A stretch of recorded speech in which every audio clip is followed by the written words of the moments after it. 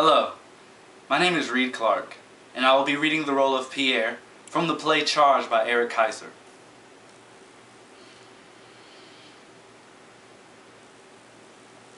Look, I don't need you or anybody else to tell me about me. I don't need you to think that without your help I wouldn't be where I am today. I can do fine without your help. I got a GED. I went to community college with money I earned at a warehouse. I didn't go to Harvard. I didn't get a scholarship. And I'll be damned if you think you can take any credit for where I am now. When I was a boy, I lived in a bad place. Broken down cars, broken down refrigerators, and broken down lives were on half of the front lawns of my little street. Well, my mother planted a garden. She wanted people to see color on the way to work. She wanted to send the message out that beauty can grow where it wants. She would work from 6 a.m. to 5 p.m. and come home and cook dinner for me and my siblings and help us with our homework. She was pissed off half the time and tired the rest.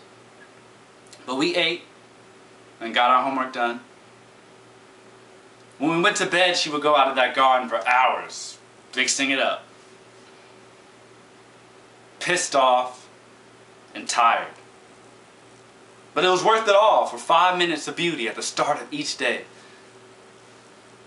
Then, whatever and whoever drove up to the garden, crashed in the side of our room, and looted what they could. Well, my mother fixed up the room, fixed up the garden, but she was forced to hide it behind a giant, ugly iron fence. What do you think that told the people driving to work each day? Beauty can't be shared. Beauty is a commodity. Beauty is property. And every day, from then on, they saw those flowers jailed and wanting.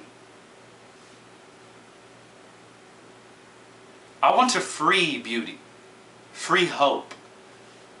I want you to be able to see beauty also. But we're going to get there together. You ain't controlling me, I ain't controlling you. Got it?